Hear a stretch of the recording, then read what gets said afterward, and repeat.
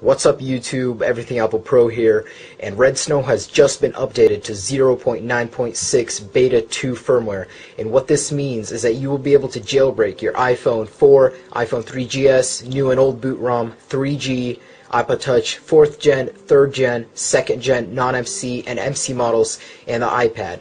And the iPad will have to be on 3.2.2 firmware, and your other devices, iPhones and iPods, are on 4.1. Now, of course, if you want to preserve your unlock, do not update to 4.1 because this will not be able to unlock it yet. And basically, Redsn0w has implemented Lime-Rain's exploit, so it'll be able to jailbreak all your devices. And here we go. And I forgot to mention that this will also be able to change your boot logo on your device. And you will need two things. I have both of them in the description down here, links. And first one is Redsn0w and iPod or iPhone firmware 4.1. I will provide a website where you can download that. So first of all, you will want to open your RAR file and extract it to the desktop.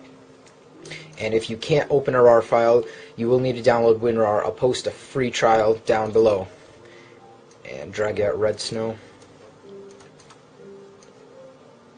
Okay, so once you have Redsn0w on your desktop, just right click it and press Run as Administrator.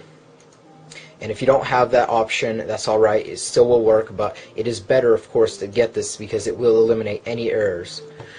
Alright, so from here you will search for the downloaded IPSW or firmware for your device, and mine's on my desktop, and it'll process it for a second, and it'll give you a warning that if you're on an MC model, that your boot logo cannot be changed, and I'm not, so no. And from here just click Next, and it'll download a kernel.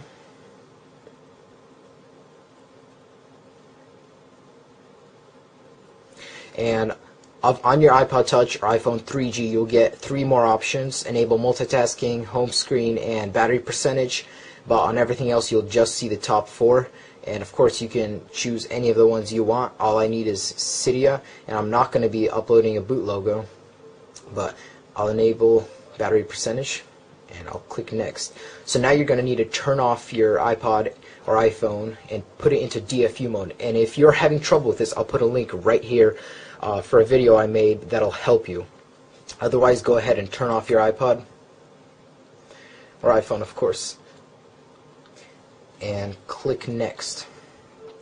So as soon as we click Next, be sure to be holding the home button, the power button, for 3 seconds. So power button 1, 2, 3. Now hold the home button and power button together. 10, 9, 8, 7, 6, 5, 4, 3, 2, 1. Let go of the power button and keep holding the home button for as long as it takes until Redsn0w recognizes your device. And there you have it. It is beginning the exploit, and your device should be jailbroken shortly. And I'm going to keep this on to show you guys what your iPod screen should be looking like.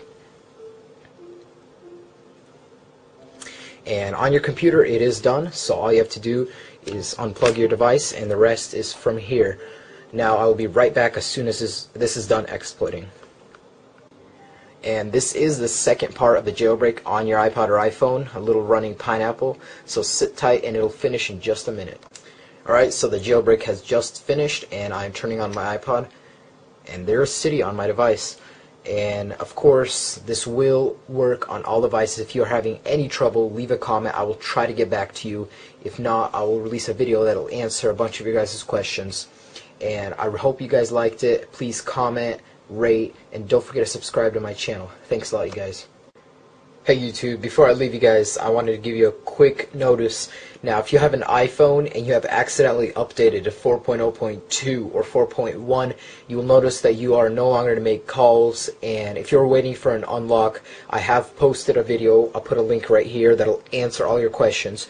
But just a quick update, it is coming. They have found the crash for it. It will be released as soon as 4.2 is released, and that can be anytime during November. There is not an accurate date, but go ahead and watch that video and you will get to know all the details.